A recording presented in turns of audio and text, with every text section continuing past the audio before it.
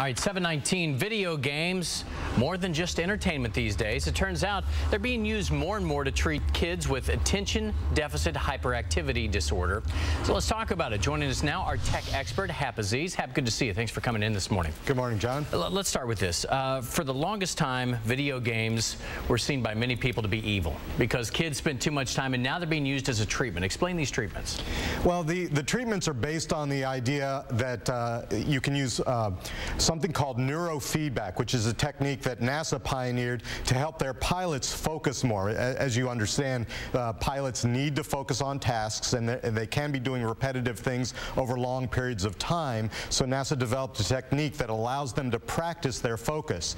Then NASA decided or determined that you might be able to apply those techniques to video games, so they did some research with a university where they found that using commercial video game systems like the Xbox, the PlayStation, you could use regular off-the-shelf games and use the techniques of neurofeedbacks to get people to focus, people with ADHD, some autistic folks, and even regular people that just have a little bit of problem focusing. But what's interesting here, Hap, is that a lot of medical experts say that these video games are part of the problem because it's rewiring our brain in ways we're not supposed to be dealing with. So how do they have it both ways, saying it's part of the problem and now it's helping solve the problem? Well, the video games, when they're just played without any structured activity or without any of the neurofeedback technology hooked up, sure, the children, the people playing it, can be a little unfocused. But the idea with neurofeedback is there's actually sensors that are attached to a person's head, and it starts to read the brain waves